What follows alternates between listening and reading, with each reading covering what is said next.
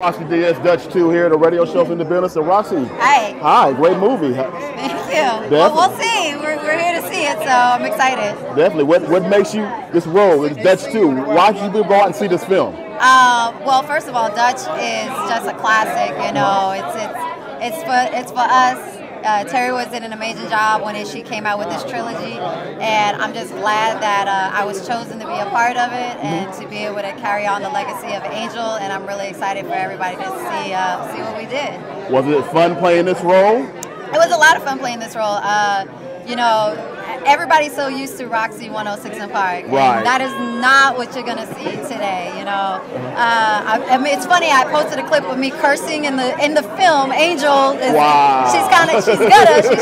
She's a lesbian. She's all of that. So it's definitely not Rocsi from 106 & Park that you're seeing. But it was a great experience, and I'm just excited for everybody to see what I can do.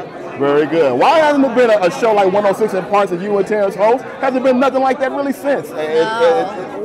Why do you think of that?